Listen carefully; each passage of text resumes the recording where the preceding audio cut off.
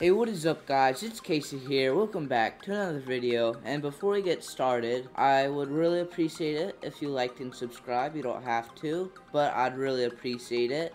And today we're going to be talking about how I bought the bacon hair, also known as the PAL hair, for Robux. Now you're probably wondering, but it's free, how the heck did you do that?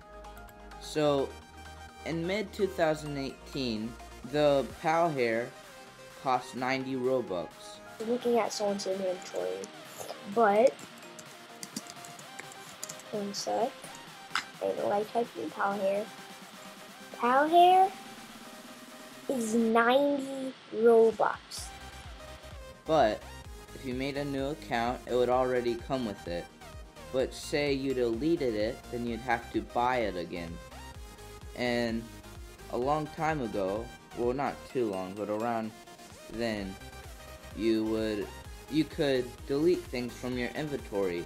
Anything, hats, hair, shirts. So I'm pretty sure you can still delete shirts, but there'd be a little 3 dots in the corner of the hair or hat, and one of them was delete it from your inventory. And I thought this was some kind of weird glitch, because why would bacon hair cost Robux? That's the newbiest hair on Roblox, right?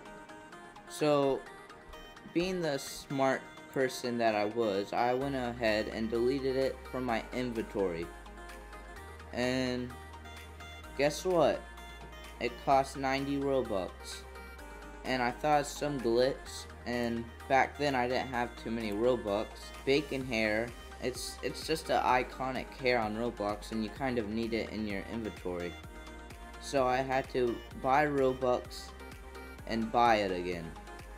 And if we take a look in my inventory just to prove it that I had to buy it again, you can see all these hairs are down here, and then you can see this goes from most recent to oldest, and these are oldest, so oldest to most recent.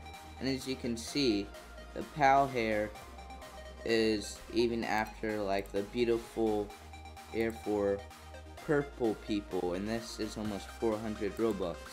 So yeah, that was a really stupid decision, and I didn't have too many Robux back then. And yeah, I hope you guys enjoyed this little video, and I'll see you next time. Goodbye.